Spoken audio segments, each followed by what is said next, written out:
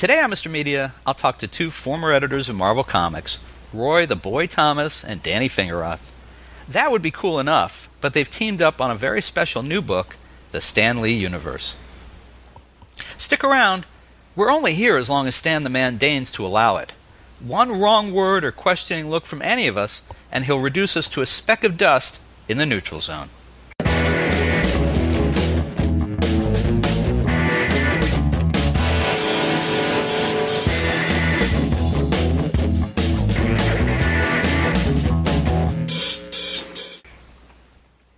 So much media, so little time. Who keeps track of it all? That would be me. This is Bob Andelman, and this is a Mr. Media interview. You know, MrMedia.com, MRmedia.com. Stop by and check it out. There are more than 900 archived celebrity and pop culture interviews for your listening pleasure. Mr. Media is recorded live before a studio audience of former Marvel Comics editors lounging around in their Spidey Underoos in the new media capital of the world, St. Petersburg, Florida. Every Marvel Comics fan knows the names Roy Thomas and Danny Fingeroth, curators of a new book, The Stan Lee Universe.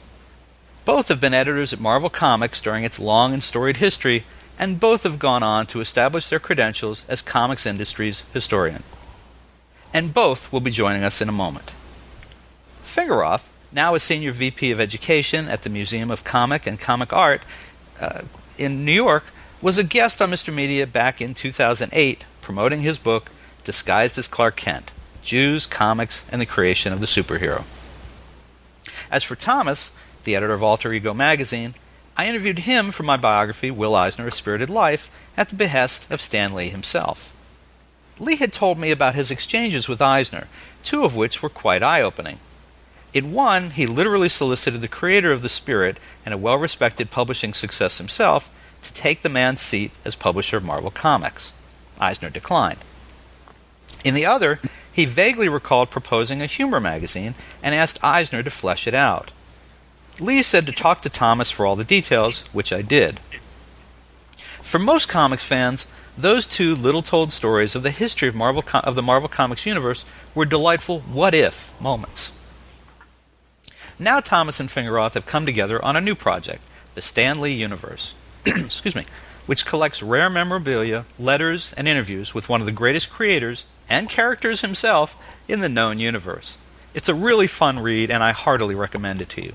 Roy Thomas, Danny Fingeroth, welcome to Mr. Media. Great to be here, Bob.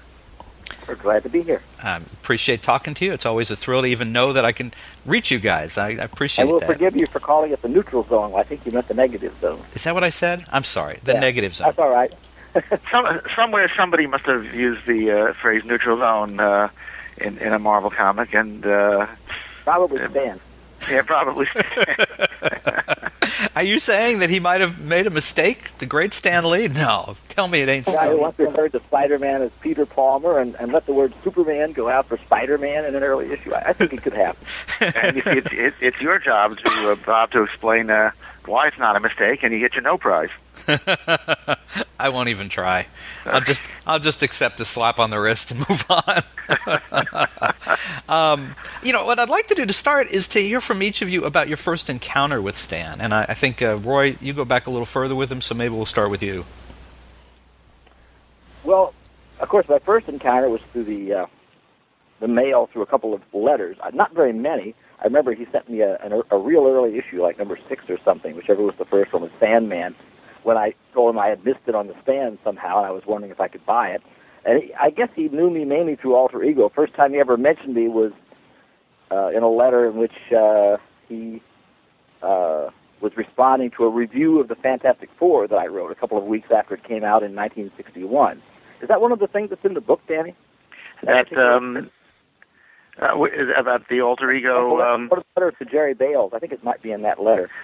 Anyway. There's early correspondence with Stan and Jerry, and you have a recollection in there just of your first meetings and working with Stan. Yeah, I basically then I met him in 1965 because I came to New York to work for DC Comics as an assistant editor of Superman, and I wanted to meet Stan, and he wasn't interested in getting together for a beer or even a good bottle of wine, but he invited me to pick up and take this Marvel writer's test that he'd been giving out through ads in the New York Times in various ways, looking for a writer. He hadn't found anybody quite yet that he liked by means of it, but he asked me to take it, and I took a stab at it without ever meeting him, just sort of surreptitiously picking it up at the office on my lunch hour and then handing it in the same way. And then he invited me to come over the day after I turned it in. He invited me to come over to meet him on my lunch hour.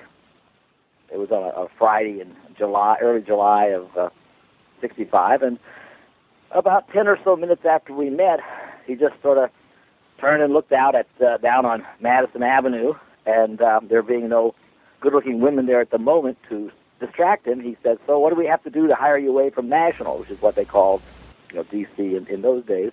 And I said, "Well, just offer me a job." I said, "I'm not happy there," and after this week or two, and so by that afternoon, having been thrown out of D.C. by editor Mort Weismuir when I gave him my notice at D.C., I was back at Marvel and being given an issue of Modeling with Millie comics to dialogue over the weekend. So that was the beginning of what became 15 years at Marvel, followed by most of another decade back in the 90s, and some little bit of work here and there since.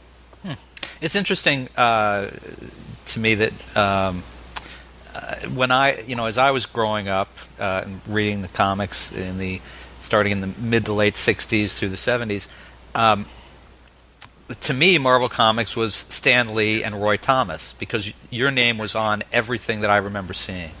So I'm really glad to hear that story. And Danny, tell us where you come into this. When did you first make contact with Stan? Well, let me. I want to answer that, but I'm realizing, and I thank you for your compliments about the book. But what I find the interesting thing about this, the Stan Lee universe, is it's one of those books where you sort of say what it is, and people kind of get it, and then they look at it and they go, "Oh, that's what this is. I got to buy it." So let me just try to say a few words about what it is. It's rare interviews, articles about, articles by, lots of rare photos, a lot of stuff that we found at Stan's archives, which are oddly enough at the University of Wyoming in Laramie, where they have a big American Heritage Center. And when you ask Stan, why are your archives at the University of Wyoming, he says, Jack Benny's are there, and if it's good enough for Jack Benny, it's good enough for me. And as for why Jack Benny's are there, you'd have to check with his people. But they have a large American American pop culture collection there. It's a very impressive place. Kind of place that, say, if one of us or if one of your listeners was, if they said there's a quarantine, you can't leave for 6 months, we'd go, okay, throw me a sandwich once in a while. So I found just many rare artifacts from Stan's career, letters from celebrities like Mario Puzo and Sammy Kahn, who was famous as being Frank Sinatra's lyricist and a partner in various escapades. Roy had a lot of stuff in his own archives of letters from Jerry Bales. I found actually correspondence from and to Will Eisner about the humor magazine that he was possibly going to do for Marvel that never came to materialize. There's a debate between Stan and a colleague of Frederick Wortham's named Dr. Hilda Mossy that was on the Barry Farber radio show in 1968. Somebody made an air check of it. It's in the archives. So it's all this rare stuff put together in a coffee table format book, interviews with many Stan's colleagues who unfortunately, including Jerry Robinson, who we just lost this week, but including many people who are no longer with us, unfortunately. So I just want to be sure people have a sense of, it's kind of like the Stan Lee vault, and it's kind of a snapshots of popular culture history and Stan Lee and Marvel history across the decades. That's to sort of make up for me not having as good an answer of Roy the first time I met Stan, because I can't really remember the first time I met Stan. I came to Marvel at a time later than Roy, in the late 70s, and Stan was still in the office, and he was just like this blur you'd see run by, or the office with the aura emanating out of it. And I started. My first job was as the assistant in the British department to the editor there, who was Larry Lieber, who's Stan's brother, of course, and they still do the Spider-Man newspaper strip together. So Stan was just kind of this presence, and I cannot pinpoint the moment I met him. I also, one of my favorite stories of working with him was on the Spider-Man annual in the 80s when I was editing Spider-Man, and Stan was doing the script on once, the one where J. Jonah Jameson gets married and they fight the Scorpion. And I remember getting the script, and I had some questions about it, and I thought, well, how am I going to approach Stan Lee and dare to ask him about making changes in his script? And, I gathered up all my courage, and I called him. And I knew Stan by that point. I mean, certainly I'd met him and had different various dealings with him. And I remember he was the most professional writer I ever dealt with. He said, tell me what your problems are.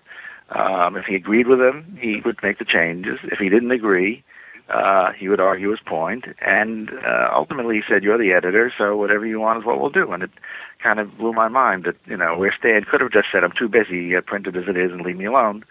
He, considered as if I was an actual peer, my comments. So that's sort of one of my most memorable Stan moments. And let me come back to Roy with a similar type of question. Roy, Stan's way of writing, and I use the term a little loosely, a script for a comic, has been much talked about. There's some reference to it by some of the people who are interviewed in the book. Sometimes he would just throw an idea, a plot at an artist, and have them go lay it out, and then he'd come back and add in dialogue and description. What were some of your experiences? Was it always the same working with him, or was it different depending on how much he had going on at the time, for example? Well, of course, I rarely wrote anything really with Stan. He would edit my work in the early days and occasionally change words after that. But I will say that in terms of, and I think this is could be verified with things in our book and other things that have been printed, that he really worked with, at one time or another in his career, and even during just, say, the Marvel phase that would begin, from, say, 61 on, almost every way that you can imagine, except maybe a full script, and he had written many, many of those back in the, the 40s through the 50s. But he did everything from a rather detailed plot. I think some the pages of Fantastic Four plots and a few other things we found are fairly full. And Larry Lieber says he wrote out a page or two, and you can get everything you need for a story just about in a page or two, except some of the exact details of running here and running there. Everything from that to a little conversation over the phone for 5 or 10 or 15 minutes to just telling somebody, why don't we use, have Dr. Doom be the villain, and so forth, and and running the gamut from all the way from one end of the spectrum to the other. There wasn't any one experience, so that even the same person at different times would be adding, probably the same artist would be adding different degrees and different amounts of plotting from one time to the next. It is true, though, that as time wore on and he had more and more other duties, administrative and so forth, even while he was still just editor as opposed to being publisher, he did tend to rely more and more on the artist to do the story. But of course, by that time, he was working only with a couple of people like, John Buscema, Jack Kirby, John Romita, 2 or 3 major artists who really didn't need much direction, and sometimes really didn't want that much direction. Maybe John Romita would have liked a little more, but I think John Buscema was very happy to do it that way, and Jack probably was too. When Stan did give him a plot, he had a tendency to change it a lot, so maybe he was just happier doing it that way. One thing that we have interviews with 8 or 10 of Stan's artistic collaborators, and I find the common thread is that they all say that no matter how they worked with Stan, he brought out the best in them. That working with him they did the best work of their careers. So that I found that, and the most enjoyable work, even if it was challenging, even if they had to do, a certain amount of the plotting themselves or whatever. They, their universal takeaway is, boy, that was really the best stuff I ever did, or among the best stuff I ever did. Was there anyone who, this is a book that's a celebration of Stan, obviously, but were there people that whose interviews, either that you interviewed or whose older interviews you found that were not as favorable in terms of what they had to say about Stan? Well, as you say, it's a celebration. So I would say there's an interview of Lee and Kirby. Again, I call it lost in quotations. I mean, maybe I'd never seen it or heard of it. It's from 1967 on WBAI radio in a local New York station, and I imagine it's probably on in the middle of the night. And then I found the air check of it, and I would say you can see maybe cracks in the Stan and Jack relationship beginning to appear if you read between the lines in that interview. So I mean, there's a lot of stuff we present there that if you were looking at it with a jaundiced eye, you might find an undertone from somebody. But certainly our intention in the book's intention is to celebrate Stan. What were some of the surprising things that you found in going through the archives that maybe you hadn't seen before? And I'm guessing, because both of you are well known as comics historians, fans. Roy, you were doing Alter Ego before Marvel. You're doing it now. Very clear, you guys have a pronounced interest, and we know that comics fans save everything. We know that they have these memories like elephants. But were there things that you guys found that still surprised you? Roy, you want to take that? Or? Well, yeah, there are always some surprises. One of my personal favorites was seeing for the first time in quite a few years. I think this must be something that maybe I found it something that had been left when Jerry Bales had passed. The sort of the father of comics fandom and the instigator originally of Alter Ego back in 1961, a postcard from him, from Stan to Jerry, that said they had these several little features coming out in a couple of weeks in the summer of '62. There was Thor and an Iron Man, and there was also going to be a Human Torch series, and that caused me a lot of problems because Jerry shared that postcard with me at the time. So I'm going around, every week haunting the stores, the news store for comics with Thor and did I say Iron Man? I meant to say Ant-Man. Thor and Ant-Man. Iron Man came along about half a year later. And so I'm looking for him, including Ant-Man. What in the world is Ant-Man? And suddenly one day I see. It may or may not have been on sale the same week as the Thor introduction, but here's a comic with a guy called Spider-Man. And I said, well, Stan must have changed his bug, that he decided the guy was going to be. And because there's no Ant-Man here, but here's a Spider-Man. And it was only about a week or two later that suddenly Ant-Man came out, and I just realized at that stage it underscored what a sort of throwaway character Spider-Man really was. That even at that time, Spider-Man must have been in the works when this postcard was written, and yet Stan didn't even bother to mention it. And yet, he mentioned Ant-Man. So I got quite a kick out of seeing something like that, because I was thinking, well, did I just imagine it that Stan Lee had said that Ant-Man was coming out but not Spider-Man? And then finally there was this postcard, but. This book is not all about Marvel, of course. I mean, naturally, Stan has been so associated with Marvel that most of it will be about Marvel. But of course, Stan did a number of other things. Some of them from magazine management with the same company, but they weren't comics, and occasional other companies and so forth. So it's really trying to get a kind of a nice cross section of what Stan Lee is all about. Naturally, Marvel will loom very large in there because that's what he's most known for, but we tried to touch on other bases, including, as Danny said earlier, personal things and all sorts of other projects he had. I mean, there are so many projects that aren't documented. For example, I once worked with him on an outline, 20, 30 pages at least. This would have been back at no later than, the early 70s or something, maybe late 60s, early 70s, for a Buck Rogers movie, years before he was back on television.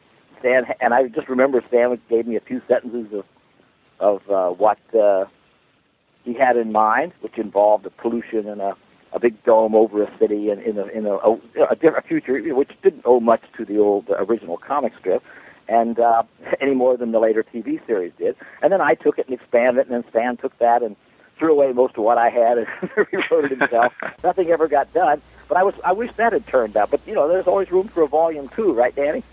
We've had a lot of requests for it, and there are in Stan's archive 90 boxes of material, so we only scratched the surface with this book.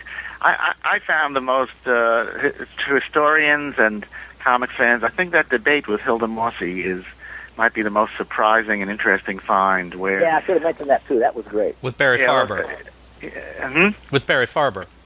On the Barry Farber show. Right. And, she had worked closely with Wortham, and similarly to Wortham, was really more of a, liberal, progressive in her politics and her opinions, but believed comic books and popular culture were pernicious. And so she has, although she herself was a refugee from the Nazis and her family had everything taken from them, she has this thick German accent. So it's Stan debating this passionate woman who hates comics, and so she's very adamant. And for her, it still may as well be 1954, not 1968. And Stan just says, "Now listen, Doc. He can just talk to anybody in any circumstance." And it's funny yet deadly serious at the same time. And there's other stuff I found in the archives, correspondence between Stan and the Country Joe and the Fish organization, because the Fish had come to visit Marvel thanks to Gary Friedrich in the 60s, and so Stan writes them a letter addressing them as dear piscatorial pals. Right, that was great. And then through the magic of the internet, I found a couple of the members of the band who reminisced about, and we have them in here. They're reminiscing about going to visit a Stan at Marvel, and also, as I mentioned, that there's an Eisner correspondence for a project that never happened, and also a project that Roy, what's Rich Corbin? Rich Corbin, yeah. Richard Corbin had a proposal for a magazine that he wanted to do for Marvel that was very radical for the time, and there's correspondence, again, back and forth between him and Stan, and you sort of see, for every project that gets greenlighted at a publishing company, there's, 100 that don't. So this is perfectly... I was around at the time of many of these little projects that didn't get started, but it's interesting because when Danny dug these up at Stan's archives, I wasn't really familiar with many of them because Stan didn't bother to tell me about them unless there was some reason for me to know. He wanted me to, keep working away on the books and so forth, as opposed to getting distracted. If at some stage or other, if he'd worked out a deal with Carbon, maybe I or whoever was the editor at the time would have been involved. But up through '74. He told me whenever I needed to know and wouldn't otherwise. For example, I never knew much about the thing with Will Eisner until suddenly Stan told me you got to go out with lunch with Will Eisner. Well, don't throw me in that briar patch, and talk to. But the unpleasant side was, I had to talk to him about some of the things on, that Stan wanted to do on this book and so forth. And yet I didn't really know what Stan wanted to do on the book, so I was kind of tossed in there to try to come up with a plan for a parody book that was somewhere between Mad and the National Lampoon, and and that became very interesting, and somehow Eisner and Stan perhaps were not on the same page there. So it didn't come to anything. And it's probably just as well if it didn't. I don't think it would have been a marriage. I have a feeling that Eisner, if Eisner had become Stan's editor-in-chief, too. I'm not sure that they wouldn't have clashed pretty soon. Both of them were pretty used to being independent and getting their own way, you know. And Eisner really, really had no interest in superheroes. That was not his, despite the series being nominally a superhero, he never really felt an affinity for the genre, you know. But interestingly enough, and as we document in the book, that same year, there's a Crazy magazine came out with articles and features by Will Eisner, you know. So somewhere Marvel and you, Roy, and Stan and Will came to some kind of understanding. I mean, they were good friends as far as I know. Oh yeah. So well, the stuff in Crazy from Will was picked up from one of his books, I think. I don't think he did any original work for it. Oh, that's interesting. Yeah, I think it was picked up. I think it was picked up from the book. And the thing about that, the humor magazine, as I recall, I think Roy, you had put me on. It's been a while, and I didn't look this up. I think you had put me on to Marv Wolfman and someone else who went and spent time with Will. Will was still doing PS Magazine, the Army magazine, and they were talking about kind of a countercultural humor magazine, and making the point to him, you know, you're as establishment as there can be. You do a comic book for the Army, for God's sakes. So I think that was one of the nails in that coffin. Let me ask you guys, though, and Roy, you mentioned this a minute ago, that Stan obviously did a lot of things besides Marvel, and later, but none of the things he created and took on, and you have a lot of them documented at the end here, nothing ever equaled the success of a single character at Marvel. And I wondered why you guys thought that might be. You know, I'll speak for myself. If I knew how to do that, I'd do it every week. I mean, you're talking about capturing lightning in a bottle. Right. Why does one character or set of creators or method of storytelling suddenly, grab on for a certain period, and then and then allegedly isn't equaled? Although one could argue with that. But say if we take that as, how many times in your life can you create Spider-Man? How many times in your life can you create the Fantastic Four? Well, the thing is that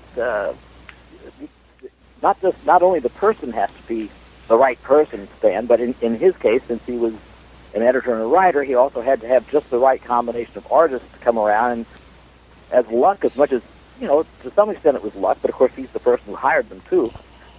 He had in Jack Kirby and Steve Ditko two of the very best artists to help realize that vision. Jack Kirby, who had been a giant for many years in the field, and Steve Ditko, who was certainly not a giant in the field, even though, he had been in the field for years and doing some fine work, but nobody had ever particularly noticed that they have DC or the other companies, but they happen to be just the right people to and the other to be his collaborators. And the time has to be right. You think of Jerry Siegel and Joe Shuster, who created Superman, and about a decade later they tried to create Funny Man, to be sort of the anti-superhero, the clown as a superhero, and that went, absolutely nowhere, even though they said from the creators of Superman and so forth.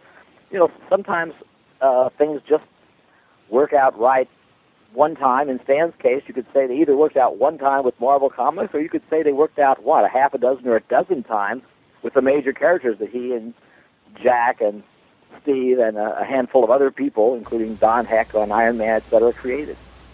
And one of the amazing things about Stan is that this month he turns 89 on the 28th, and he is still, there's like 10 press releases a week from POW Entertainment about new properties Stan is coming up with. Now, will one of them be the next Spider-Man? Who knows? But it's, he's still in there, literally pitching and giving it his all. So I mean, he's who knows what combination of forces. I mean, when you're a creative person, you sort of have to keep going through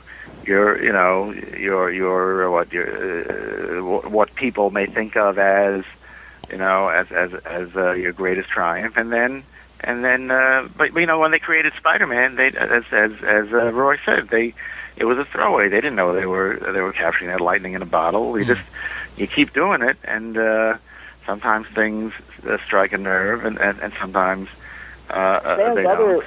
Stan's other things must, make some of them at least must be making money for somebody. They wouldn't keep coming back to him as they have over the last decade or 2 decades, since he's been not quite exclusive with Marvel. They wouldn't keep coming back to him if none of these things were making any money. The word gets around pretty quickly. After Funny Man like Siegel and Schuster, people were coming running to them and saying, "Okay, well, let's give it another shot." But with Stan, some of these things are making money. Nothing's ever been quite as big as Marvel Comics. There he had this entire company behind him, the time, the artist, and everything was just right. But he keeps coming out with things. Some things are more popular than others, and so everybody's thinking, well, maybe the next one, will be, and who knows? Who are we to say it won't be? He's only 89 or 88 yet. Yeah. Well, I actually was curious to see if you guys would say that the difference really between then and now is the culture of the corporate culture, actually, which was Stan, I guess, for the most part, but it's different, being out on your own. Although I have to say, I think that of all the things that he's done outside of Marvel, the thing that I've enjoyed the most and I thought endured in some ways, you guys may not agree, was actually the TV show he did for Sci-Fi. I thought that captured for a lot of people the essence of some of the fun of the whole superhero thing. Who wants to be a superhero? And that's just me, but I think it was so dominated by Stan's personality. Right. It was part of Marvel's success, and his success is that ability to convey this sense of fun and the sense that you're in on something special, and that show, I think, was another iteration of that. I think that was more special. Go ahead. I'm sorry, Roy. I keep running into people who really loved it. I remember I was on the Library Society of the University of South Carolina at the time here, and and there were people there just crazy for me to get Stan Lee. And of course, they knew him from the comics, but mostly said, "Oh yeah, I just my kids, they just love his TV show." And to him, he was like a new discovery. They didn't know who Stan was. I mean, how many people, people have only read his comics mostly in reprints nowadays, but here he was, this guy talking to them on television. Well, go ahead, Danny. I'm sorry. One thing we sort of document in the book is Stan's role, not as if it wasn't enough that he was editor, art director, and chief writer at Marvel. He then went out and created that sense of community of Marvel itself, and even poking fun at the brand F. Even that created the sense of a larger comics world. And certainly he promoted himself, but he was promoting Marvel and promoting the comics medium. He's probably the greatest cheerleader the medium of comics ever had. So his influence is felt in that, and I think his influence is really felt. I think you can't watch a current action movie or action TV show without basically seeing these structures of storytelling that he and his collaborators established at Marvel. The way a story builds, the different subplots, the different mysteries, the romance, everything. Kind of. I think there's like a whole several generations of popular storytelling that essentially are Marvel comics. I think of Buffy the Vampire Slayer is the prime example. That may as well have been a Stan Lee, Jack Kirby Marvel comic. Well, folks, listen, you can find Roy Thomas and Danny Fingeroth's really wonderful new collection of memorabilia, anecdotes, and interviews, The Stan Lee Universe, in great bookstores everywhere, or you can order it right now at a great price at MrMedia.com. Guys, either of you or both of you have a website, either individually or for the book, or Twitter, Facebook, anything like that you want to share with folks?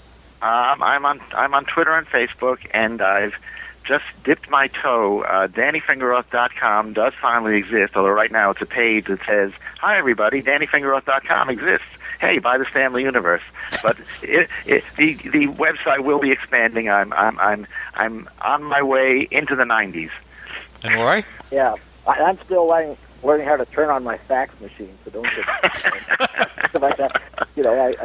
Anything that I want to say or deal with, I deal with pretty much on the printed page with Alter Ego, which is an 8 times a year magazine of comics history, primarily about the period from the late 30s and 40s through about the mid 70s, so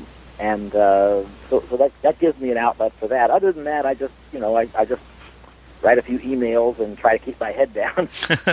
All right, and I'll remind everyone that you can also you can see Danny Fingeroth live and in the flesh frequently at the Museum of Comic and Comic Art. Comic and cartoon art. Comic and cartoon art. I knew I was saying it wrong, and I just couldn't get it in my head. Thank you for correcting that. I'm not sure when this is airing, but on Thursday, tomorrow night, Thursday night, I'm moderating a panel with Jules Pfeiffer and Erwin Hazen. So if you're in the New York area, it's $7, free for MoCA members. You can't beat it. All right. Wish that we're going to be there. Me too. You can catch me if you by buying the DVD of the new Conan the Barbarian movie, where they interviewed me about the comics for one of the extra features. Oh, very cool. That's as close as I get to a live appearance. All right. Well, listen, on the media.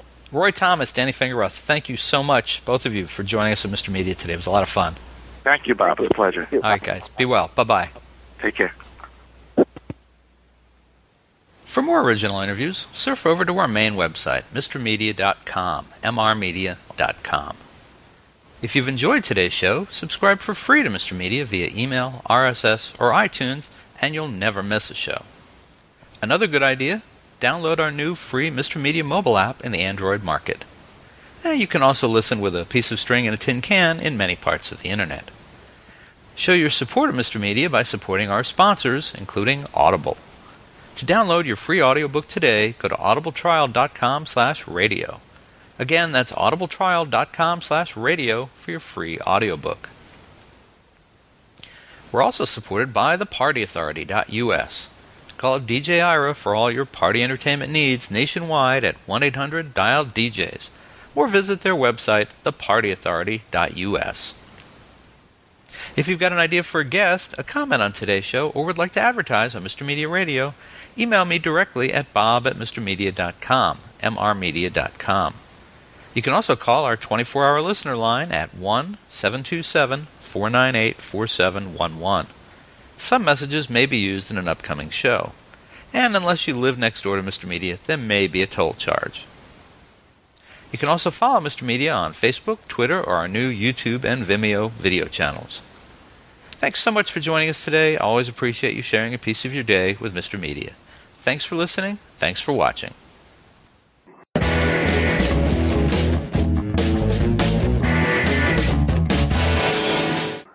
Hey, this is comedian Mark Maron, and I love Mr. Media Radio, even though he didn't let me go on as long as some other guests. Hey folks, you can hear Mr. Media while on the go now with Stitcher Smart Radio. Stitcher is a free news and talk mobile app available for your smartphone, whether you use an iPhone, iPod Touch, Android, BlackBerry Curve, or Palm Pre. And when you download Stitcher to hear Mr. Media today, you have a chance to win some real money. Downloading is quick and easy. Just find Stitcher in your smartphone's app store. Download it, it's free, takes seconds. Then, during registration, hit the promo code box and enter Mr. Media, that's MR Media, to get automatically entered to win $100. The latest episode of Mr. Media will be waiting for you in Stitcher's favorites right on your phone. You'll get access to lots of other amazing shows too, always available to you on demand, no syncing. Some of my favorites include WTF with Mark Maron, Plus One Per Diem with Kevin Smith, and The Nerdist with Chris Hardwick. It's all free and all instant to you on Stitcher Smart Radio. And don't forget to win the money. Enter promo code Mr. Media, MR Media, when you register. And thanks for listening.